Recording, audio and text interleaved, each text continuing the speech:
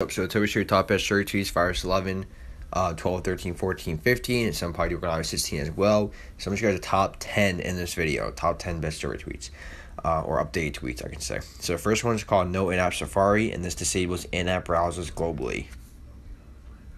Don't touch my tunes.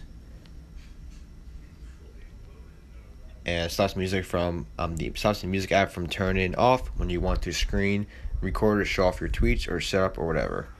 Just don't use pirate music.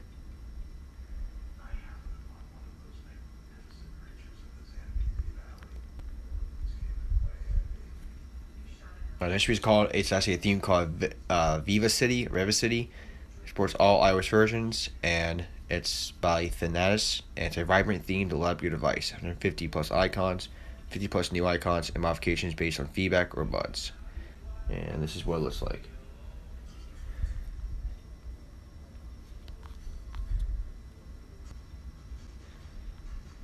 Alright, next is called No SB Reload, and it replaces the SB Reload with traditional respring functions. And customize your folders, supports iOS 9, 10, 11, and 12. So there's a new updated one for version 2.0-7. This is the old one, but change the color of your photos. Of your folders. Each is a theme. Choose options like Pro.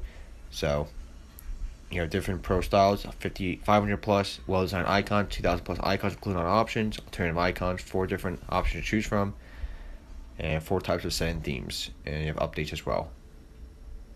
Next week is called Fake Pass, and it's a fake passcode for Checkra1n and Palera1n on A10 devices, A11 for iOS 14 and up. So since on the Checkra1n and Palera1n, you guys cannot get a passcode for some certain devices for A10 and A11 devices and iOS 14 up, this pretty much gives you an option to get the passcode. So if you guys are asking, yes, if you guys do restart your device, it will not have a passcode because this is obviously a jailbreak tweak, and if you restart, it's not a permanent jailbreak, so it's not going to always have a passcode. Most people will not know that to restart your device, but still, this is kind of like a extra security tweak for your passcode.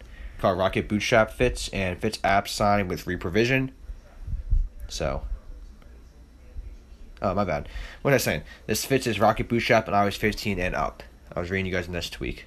I was reading to you. Reprovision fits. Fits app sign with reprovision after January 28, 2021, crashing in a jailed state. So if you might not need this. If your reprovision does work fine, you sign your apps, and if you're in a non-jailbreak state, it's open up, it's fine, then you guys do not need this.